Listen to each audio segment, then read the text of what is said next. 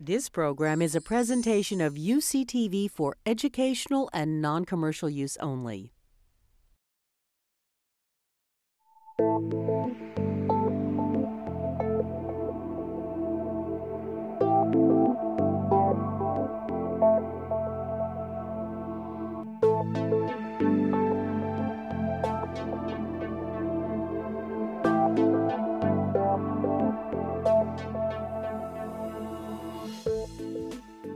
I pulled up a couple of reviews of Ben's book when it came out in March, and well, it was reviewed in March, and I just want to share a couple of thoughts with you because I think that's a good way to introduce. Roberto Antiveros, who wrote in the Chronicle, has a few nice things to say. In the novel, which takes place in an unnamed California city in the early 1990s, a returning Gulf War vet wastes no time falling back into the rough life of getting plastered, hustling honeys in a neighborhood being taken over by Asian gangs, and muses that in the barrio, a brain would not get you where you wanted to go. A mind made you a fool. Perfect health meant you were worried about death, but crazy meant independence, life, liberty, and the pursuit of pain. Feasting on government cheese in order to save their money for booze, Sierra's characters experience a dark epiphany. Why do they give us cheese? One asks. The answer, they know what mice like. Ben was born and raised in the Mission District. He joined the Marine Corps. You can read all this wonderful stuff on the back of his book at 17 and engaged with the activities of the Gulf War in the front lines, the first one. In 1998, he got his bachelor's degree from Berkeley after he'd returned. He got a master's degree and teaching credential at San Francisco State, and because he just couldn't get enough of this educational purpose, and as he said, I didn't want to get a job, he got his law degree from Hastings, too. He's a teacher now, professor at the City College of San Francisco. Catherine Lee in The Guardsman, writing about the book, Barrio Bushido, said, Benjamin Bac Sierra serves as an engine driven by cylinders of intellect and action for Sierra's empowerment movement to transform street culture into positive educational energy. Barrio Bushido combines book knowledge, delving into abstract and critical ideas with street knowledge, reflecting harsh realities and life lessons. Intellect combined with action leads to power and fulfillment, Sierra said of this book's motivational message. Barrio Bushido transforms the urban Latin homeboy experience into a new intellectual, educational, literary, and artistic empowerment movement, his blog says. Sierra believes the book is capable of inspiring a life of the mind. His characters have philosophical and intelligent conversations. Even though they may speak in street language, their discussions are complex and existential, he said. These are very smart characters. Sierra hopes the book's exploration of shame, pride, purpose, life, and good versus evil will foster a worldview in which it's not treacherous to think. And I was going to stop there, but I looked at his blog, and somebody asked him, why should people read this book? So I'm going to share this with you if you didn't see it. And this does get webcast, so we'll do a little educational experience here. He says, first of all, this book is an entertaining, twisted story, a roller coaster ride of action and reflection, great intensity, and even greater downfall. All emotions are explored and poked at with a fire iron. The book shocks and transforms. I have never read a book like this in my entire life, and I would agree. It is a book that is politically incorrect and speaks from the first-person perspective of locos. Locos as philosophers, capitalists, and men of flesh and blood, and with all the lust and love and paradoxes that humans experience. While reading and learning about the homies in the most intense situations, we learn about ourselves in the most intense situations. We cannot help but journey with them on their ups and downs, regardless of what judgments we may make about them. Lobo, Toro, and Santo are that captivating, that different, dynamic, and fascinating. Please welcome Ben Bac Sierra.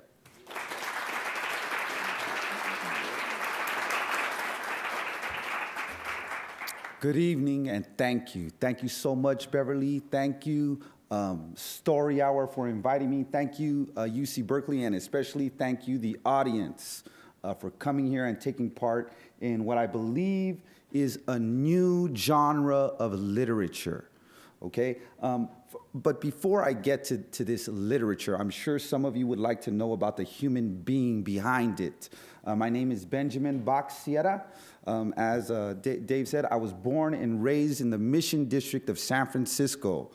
I am a jungle boy, lice-headed, walking around the streets, not even understanding how to eat with a fork.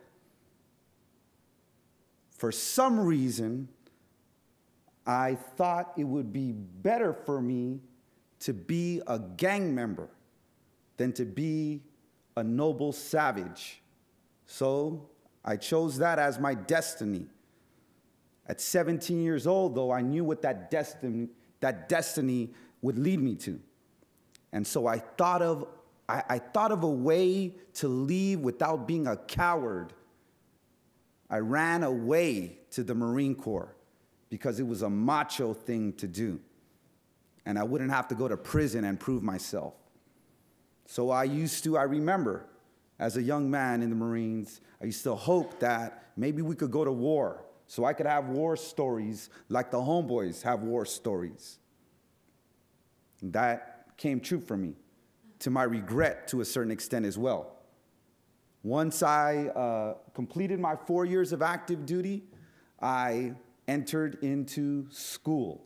And I'll tell you, the only reason that I started going to school, because I had basically dropped out by about the 7th grade, was because they gave me a GI Bill, which at that time was about $338 a month.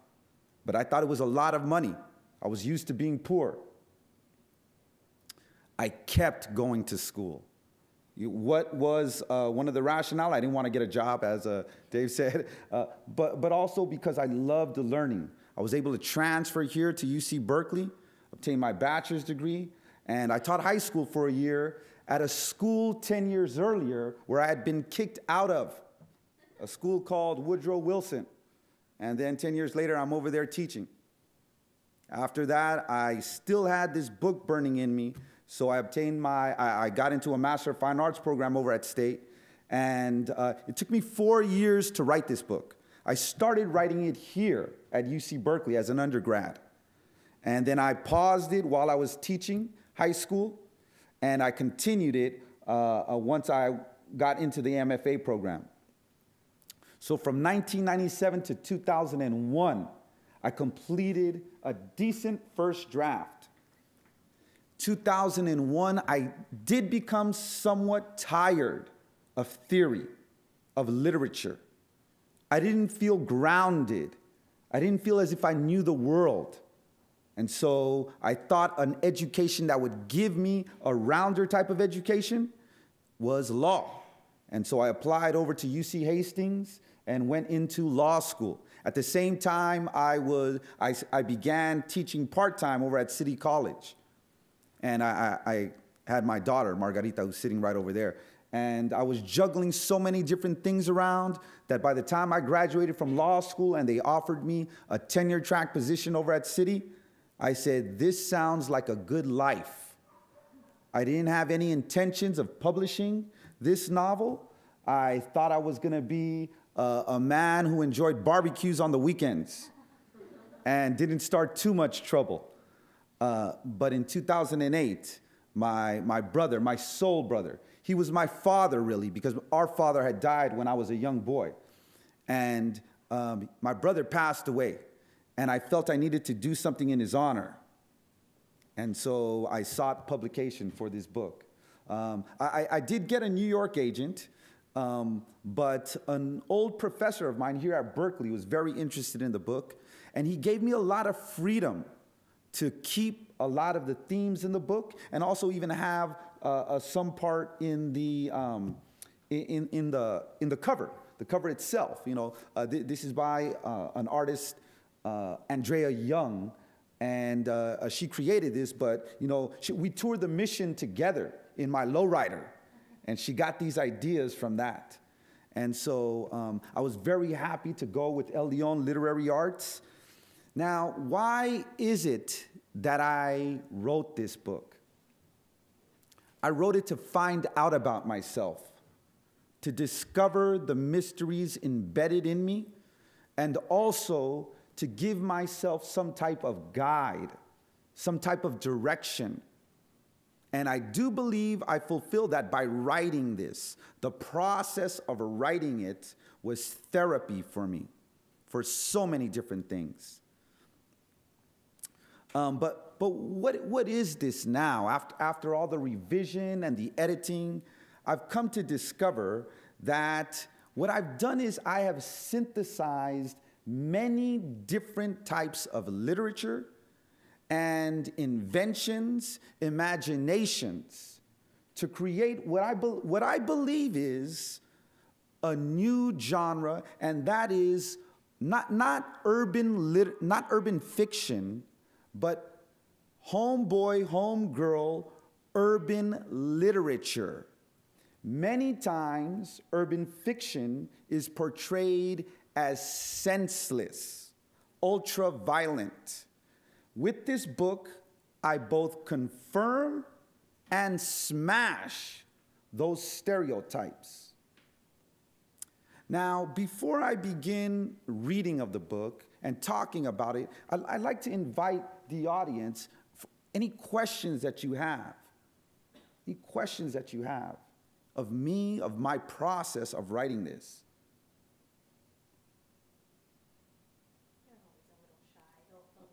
All right, okay. Well, Zen, go ahead, yes.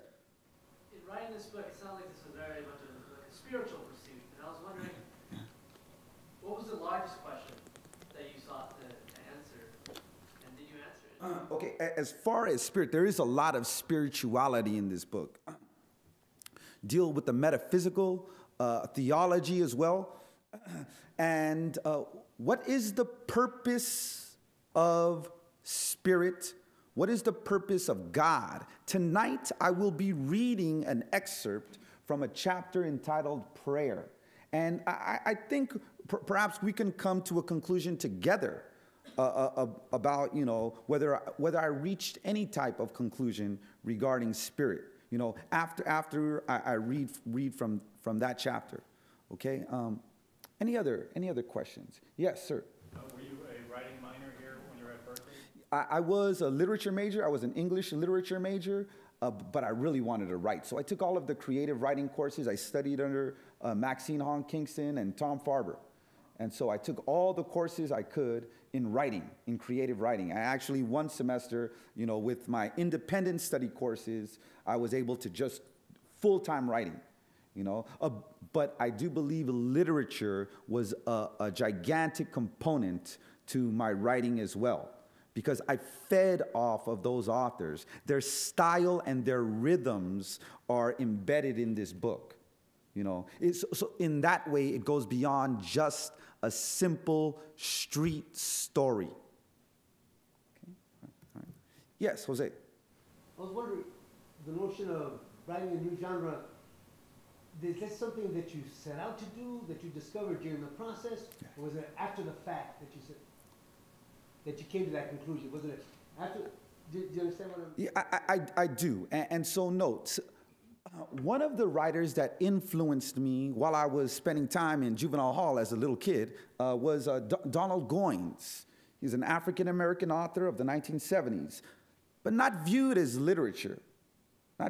Now, interestingly enough, the French have started viewing his work as literary, having some literary merit. But he dealt with very gritty urban themes.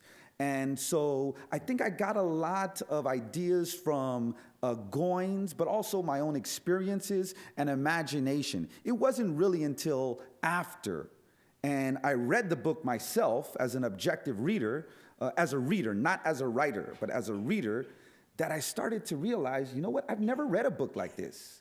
What kind of book is this?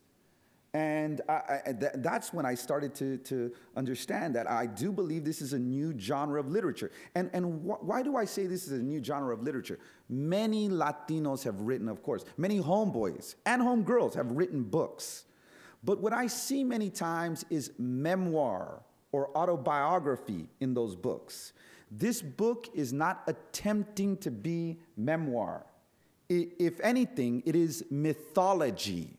It is mythology. And so note here that the literary value of this book is that I have created a mythology for street homeboys and homegirls. Now, and why is this so important, I believe? Literature is so important because I believe in, at its essence, what it does is it spurs imagination. And if you do not have a literature, I think people are grounded in this reality. And this reality is only a partial reality. Mythology gives us so much. And that's what this book, I hope, is doing. Okay? Now, I want to talk a little bit about the title of the book before I segue into the readings themselves, all right? The title is Barrio Bushido. Now, barrio, what is barrio? What is a barrio or a barrio for those of you who are from the neighborhood? We say with the V. What is it? Okay, yeah, it's a neighborhood, right? It's the barrio for the gente, right? Okay, and so it's the neighborhood or the streets, right? Bushido. What is Bushido? Anyone? Bushido is the code of the samurai, the code of honor of the samurai.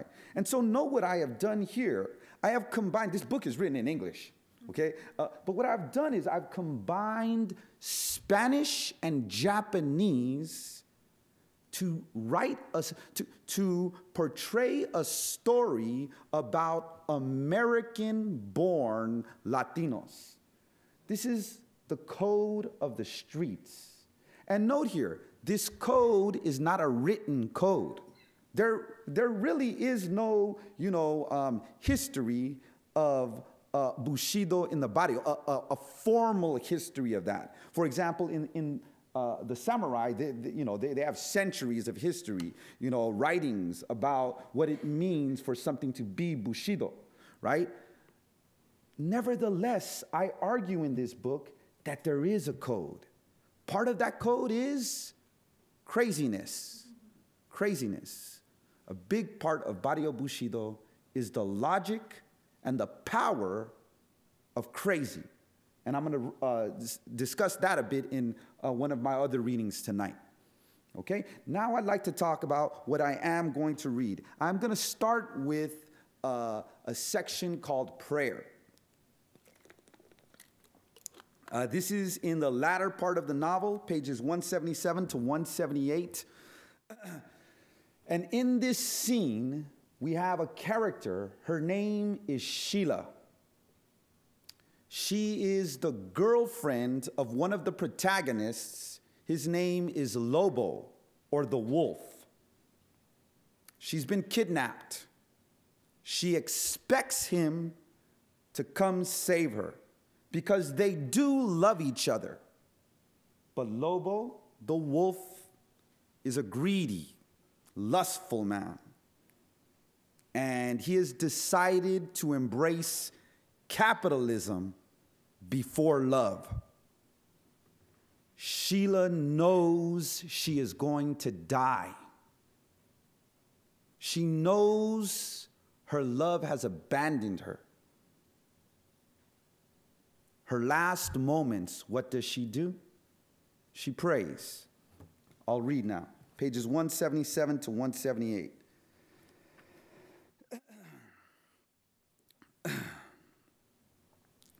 Because there was nothing else left, Sheila prayed.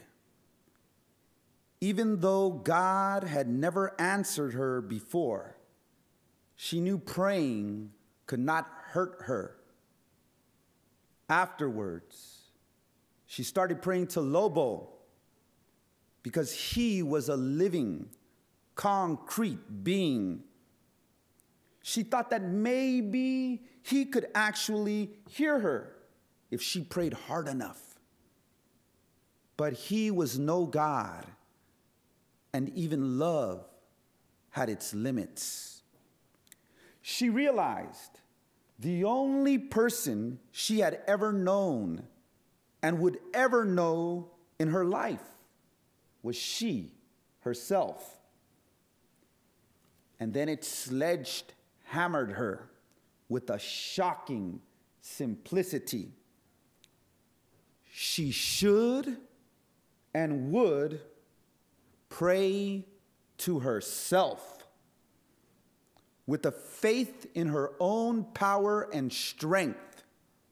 Sheila, as her own God, squeezed her eyes shut.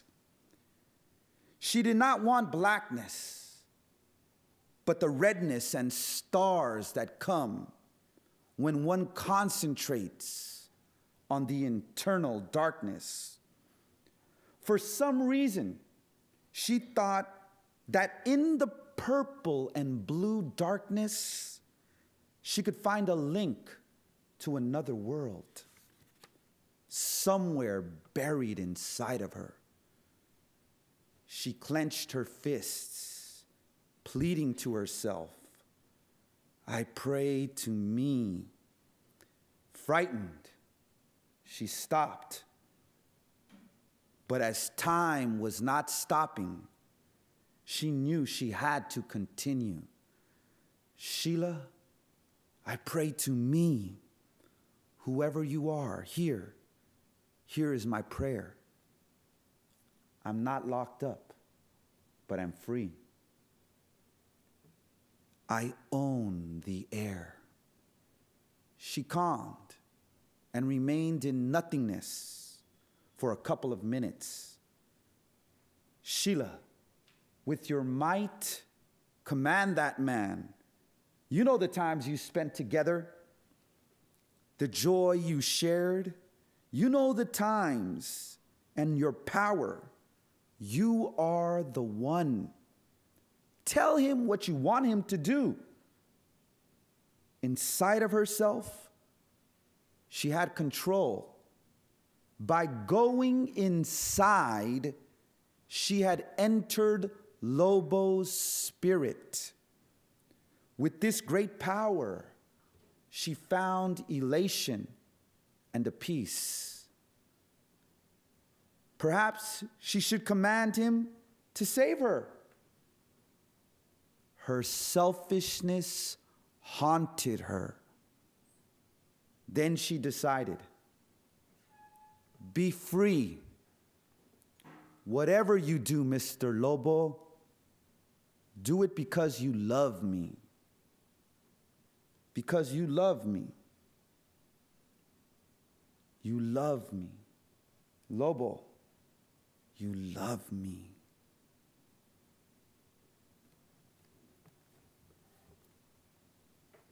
Okay, I want to give a brief literary analysis of that piece here. Here we find a street homegirl who has evolved beyond being on the streets. She has entered into the metaphysical and found God within her own self. This requires complexity, requires courage as well. Okay? And in her last moments, she found a freedom in loving herself, even though she knows she's damned. We have a stereotype about prayer, that it is meant to comfort us and to wish for things, for fantasies. In this piece, we see that prayer is not used to wish for fantasy. Prayer is used to help someone else. And in her last moments, before she is killed, you would find out later in the novel, she realizes that prayer helps her accept death. It doesn't save her from it. The best she can hope for is love for someone that she loved. She knows she's gone. She doesn't pray to be saved. Okay, the next piece that I will, actually, before I continue with another piece, questions or comments on that piece called prayer. Yes, Beverly. Sorry. So, since she finds, she's praying within herself, is it in that way it supersedes religion? That it's... I think it does. Zen, you were asking about spirit earlier. And so for her, this is a woman. Now, it's not discounting the possibility of God. But notice, what her epiphany is that God is too gigantic of an abstraction to truly believe in. She does not understand that concept. Now, does that make her stupid or weak? No. She tries to connect the concept of God to something else. At first, it's Lobo. But she knows that she doesn't even know who that is. If she's praying to Lobo, why is she praying to Lobo? Lobo is just a man. Who is she? Who is she? And she realizes that that's the only person she will ever know in her whole life. Right? She will know no one else. And so she decides that she herself has the power of heaven and hell. Of forever. It's embedded in her. She prays to herself. She prays to herself. Okay, I am now going to transfer into a section about a character named Toro. And Toro means the bull. This character in this particular scene is 12 years old, and he has decided to join a gang. Now, this young boy, he's not very popular. He's a savage little boy.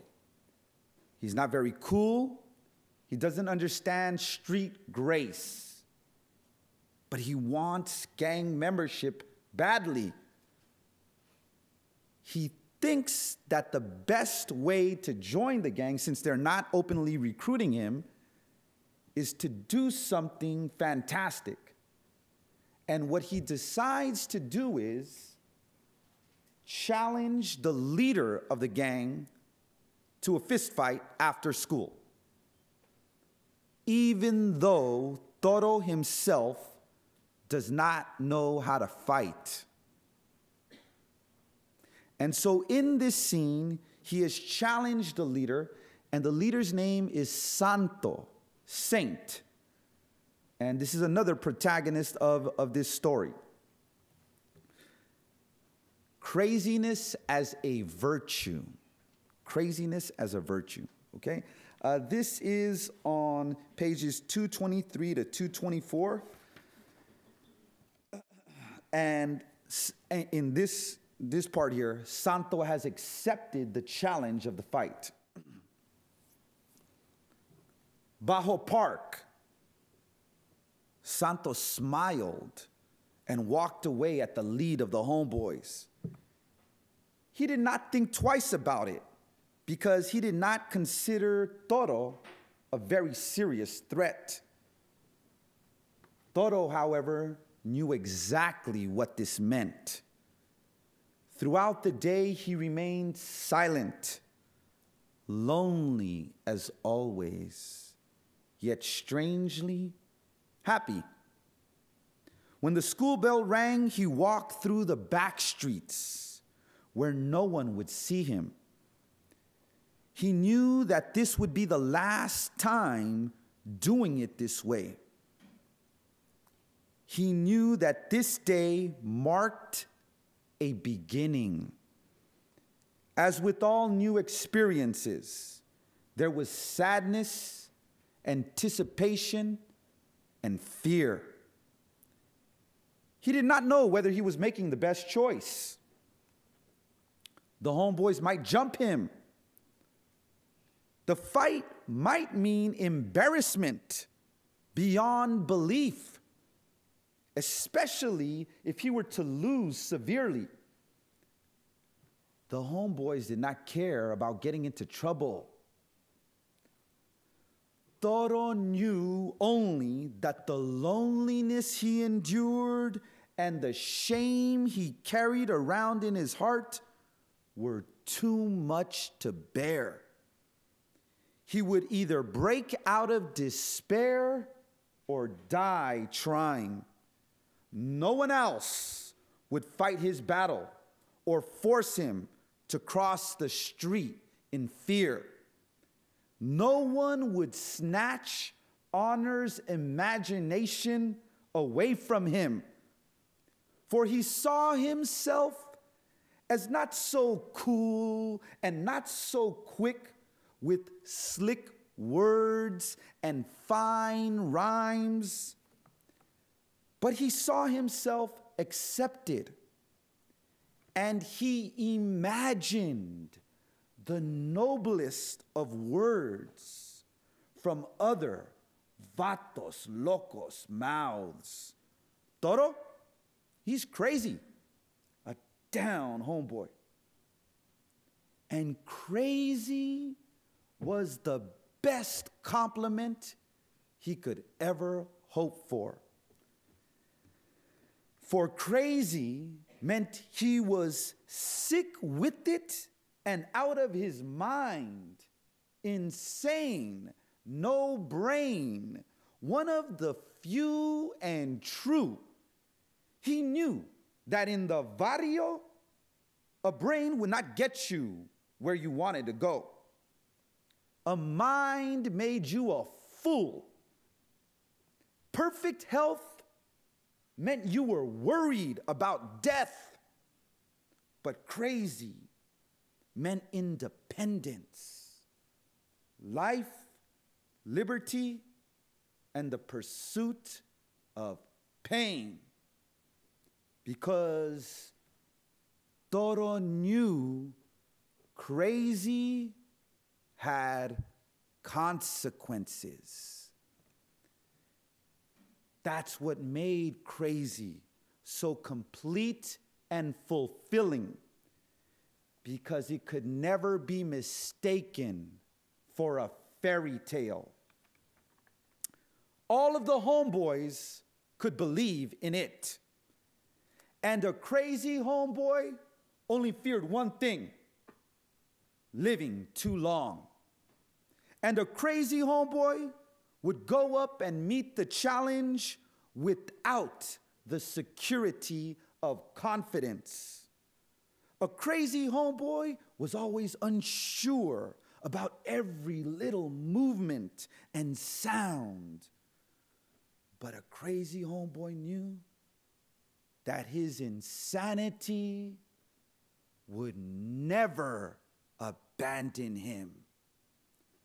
As Toro closed in on the park and saw homeboys passing around a bottle of Mad Dog 2020 wine, Toro knew that showing up for the fight was sheer lunacy.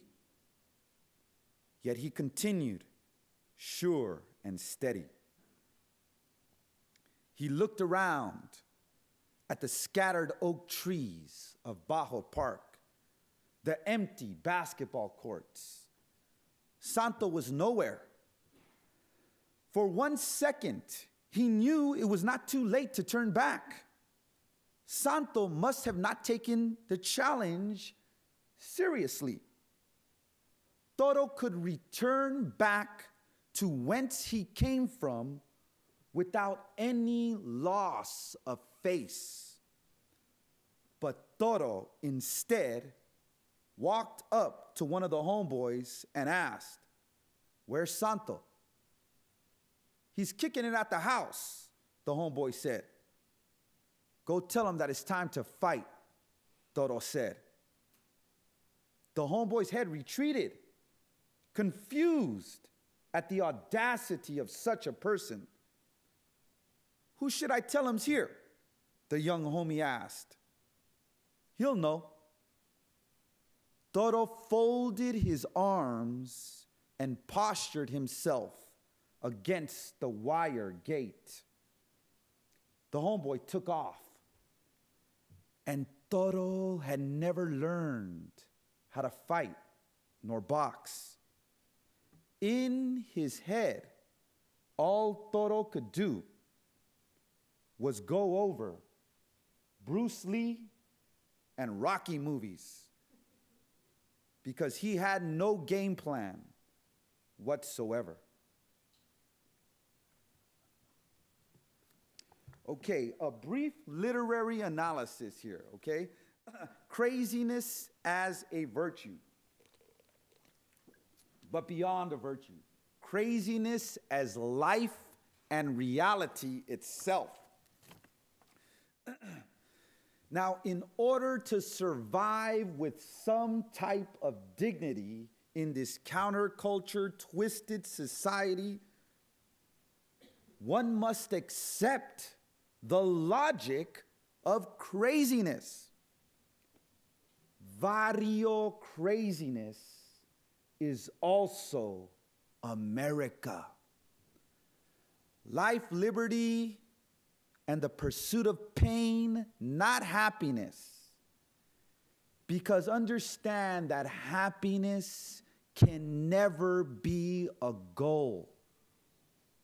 It's too cliche. It's too unoriginal. It doesn't have enough profoundness to it in the barrio. Craziness is seen as more authentic than happiness, even though these characters understand that craziness leads to prison, drug addiction, death. Intelligently, they still choose it. Now, why is this? Craziness comforts. Craziness is a friend. That's what we find out in this piece.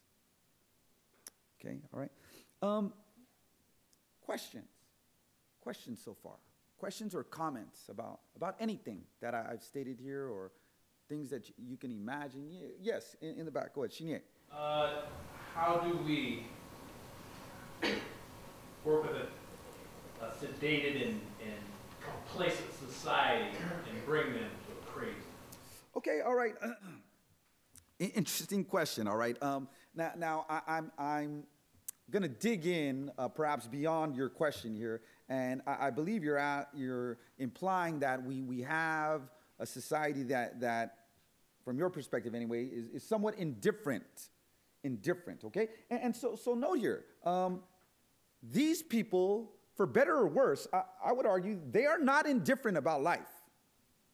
They live. They feel life.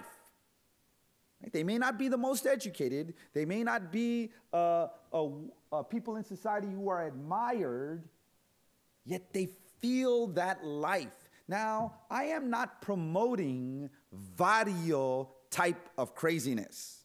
All right, I would not be up here right now if that is what I base my complete life upon. However, I do feel that myself personally, craziness has helped me in my education and in my life. It has allowed me to be bold, to be tactfully confrontational. When I remember coming here to UC Berkeley, I was just sharing with some people earlier today, the first time I entered into this campus, I wanted to turn back around because I didn't feel as if I belonged here. Craziness kept me coming. And when it was the first day of class, it was time for me to raise my hand and volunteer to be the first one for assignments. Craziness and that spirit helped me. So note here the energy of it, right? It's not, for example, I did a conference about 3 weeks ago, and I talked about the distinction between leadership by example and leadership by energy. Okay, and I think this does apply to your question here, right? Look, I think there are many more people who are better examples than I am. They may stand straighter. They have read more books than I have. They have written more pages. right? Okay, so they may be better examples than I am, all right? But it's not examples that people follow. People follow energy. I believe that this book carries an energy in it, an energy, okay? And if we can extract that energy, and if we can find profoundness in these characters, in this population that is usually dismissed and vilified, I believe we can be more total human beings. If we could go beyond the cliches of who these people really are. And we see, you know, there is a logic to craziness. There is a reason why they choose this. Okay, all right. Any other questions or comments so far? Okay. Oh, yes, sir, please. Yeah, I have just a brief question about the first segment you read on prayer. When Sheila actually starts to pray, you said that she had nothing left. Do you think that there's that sort of experience of having nothing left, or having nothing to turn to, what sort of allows you to turn into the self, or is it unrelated to that? You know, my own experiences with the concept of intense prayer, I think so, you know, and I remember praying during the war, you know, and getting bombed. And, you know, there's nothing we can do. I was a machine gunner, so, you know, you cannot fight artillery with a machine gun. And I remember I was making some pretty dramatic promises, you know, to, I don't even know who or what it was, but it made me turn into myself. And then afterwards, I can remember it created in me a great feeling of shame, too. And I had to evaluate myself about that, because I became ashamed, because I thought to myself, wow, how weak of me to actually pray and to beg. You know, and then so I had to deal with that as well, you know. So, yeah, I think it does require some intense moments. And, you know, just to relate it back to the book here, that's what these people have. They have very intense moments, right? And they flesh out these moments, right? And they have time and ability to deal with these complex ideas, you know. Yes. You said that this was different from the other urban fiction because you said it as more of a mythology, okay. And you suggested that there was a kind of distance between you and the book in terms of just it's not factual about you, but then you seem to have this really strong connection at the same time with everything that happens. So I'm wondering, like, how you keep that simultaneous connection and distance, and you know what I mean? That makes it this kind of literature. Mm-hmm. Oh, okay. Yeah, and I do have. I mean, I wrote the book, but note, it's me, but it's not me. Notice the character Sheila is a female character. You know, in that particular situation, I've never been. So it requires an imagination, and it requires me to go worse than going outside of myself, going inside of myself, right? And so this simultaneous interaction is occurring. Right? You know, I do have experiences with prayer. I do have experiences with the concept of crazy, but I have to imagine. I have to research as well. I have to remember stories from the homies about craziness, you know, and think back to those things, right? And, you know, I did not get into some of the magically real sections of the book, although some might say that the prayer section borders on that. But we have a character in this book named Santo, and in English that means saint. This man believes that he is a saint, but not for Christian ideals. He believes that he is a saint for the cholos. This man believes that he is the ultra homeboy. And every action in his life, it revolves around that identity. And that causes him a great amount of stress and paranoia, and also gives him, in the book anyway, some supernatural powers. At the end of the book, he is performing miracles. And he has also taken part in his own form of Bushido. And this form of Bushido that he has created right? One of the tenets of Bushido, and I think we make perhaps a little too much of this, but is seppuku.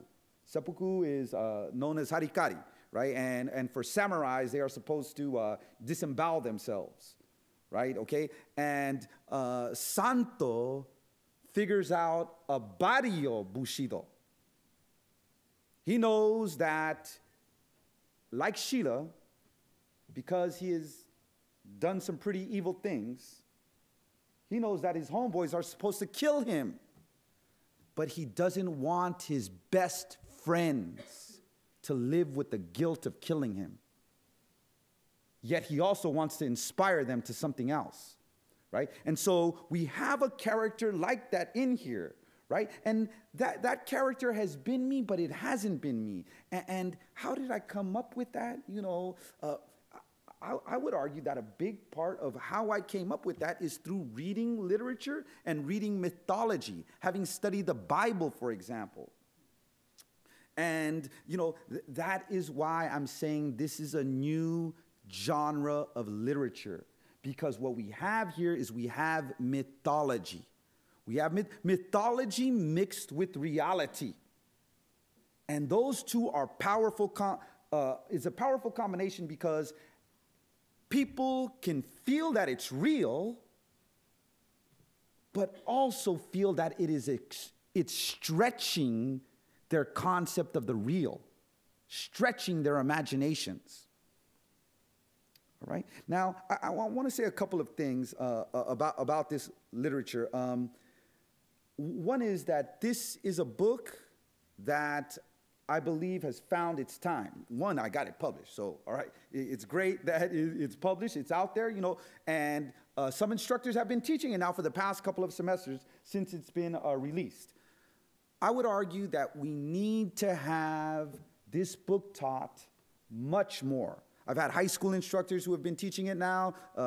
Recently, I've been invited to go to the University of North Dakota and take part in the Red River Valley writing project to explain to them how urban fiction can be used in a K-12 setting. All right? So now that's great that they're interested in this, and you all are interested in this as well because you're here. But I find that there is a disconnect to finding that this can be literature. Now, I'm going to tell you something about the pieces that I read right now. The pieces that I read right now are very intense pieces, but they are from the third-person perspective, okay, from an omniscient narrator perspective. Many portions of this book are in a first-person perspective. So you have homeboys and homegirls slanging and speaking in their street vernacular. And they are being, misogynistic. They are being violent and unashamed about being that way. I think that makes some people hesitate to regard this as literature because they see it. The first couple of pages, the guys are glorifying, an angel dust party that they've been involved in. Right now, I mean, it's a realistic situation, but there's a lot of, very taboo subjects involved in those first two scenes. I think it should shock people when they read it. I think people should perhaps even want to put it down after the first chapter. But I believe that they should find it within themselves to see the art and the depth and continue reading to find more. Now, how are they going to find it if it's not out there? I think who has more of a connection to this book, and this is no offense to the professors who are here in this room, I believe it's going to have to be students who demand this type of literature in the classrooms. Students are the ones who are more involved in a literature that involves this kind of slang. Why is this? You are the ones who have been impacted more than I have been, more than I think even some of my older colleagues. You've been impacted by international war, globalism, technology that we've never seen before. This type of literature is modern literature. And I believe it is going to be students' tasks to tell professors, and those professors who are here now and hopefully thinking about this, to say, you know what, I'm going to take the chance even though it may offend. I'm going to take the chance of teaching this even though I know that there are some taboo subject matters here. Let's talk about them. Let's not hide them anymore. Okay? All right? Couple of other things. I know it's 7 now, but I want to ask those of you who are here, you seem friendly. You know me now. I am your friend. All right? I'm doing a lot of different things. I'm not just writing. I'm using this as a springboard to start nonprofit organizations, to lecture, and just communicate, about a lot of different issues. Okay? Add me as a friend on Facebook if you haven't already. Okay? All right? So, that's what it's supposed to be about, right? Okay? Also, another thing you can do is you can subscribe to my blog. If you go onto on Facebook, you'll see that there's a link to my blog. I'm currently updating that. And if you want to find out more about my ideas and evolve these ideas, I invite you to do that.